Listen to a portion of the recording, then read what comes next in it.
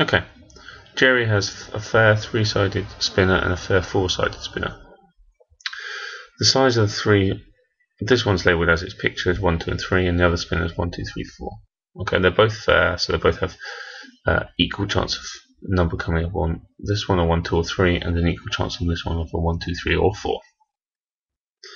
So to get a score, he adds them up together. So he rolls both and adds them up. So I'm going to draw a diagram here, and I'm going to add the scores. So if we call this spinner number 1, possible things I could get are 1, 2, and 3, and on spinner number 2, I could get a 1, 2, 3, or a 4. So, well, let's work out the totals of what other things I could get. I could get a total of 2, 3, or 4 working down. 1 or 2 is I could get a 3, 4, or a 5. I could get a 4, 5, 6. Or I could get a 5, 6, or 7. So what I've just drawn here is what we call a sample space diagram, and it tells me everything I could possibly get. Let's look at what we've got to do for the question. Now it says, work out the probability the score will be 4. Well, let me just collect up.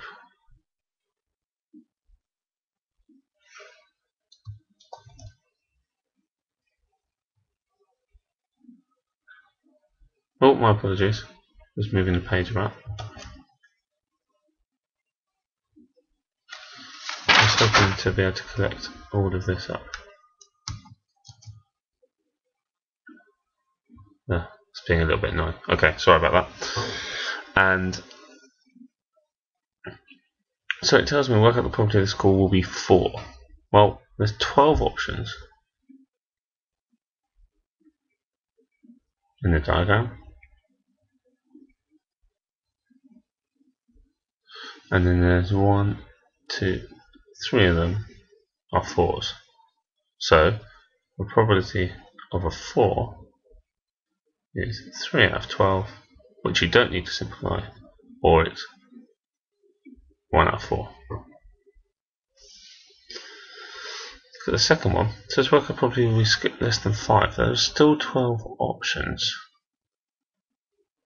What's going on? Let's go back up now. I want a score that will be less than 5.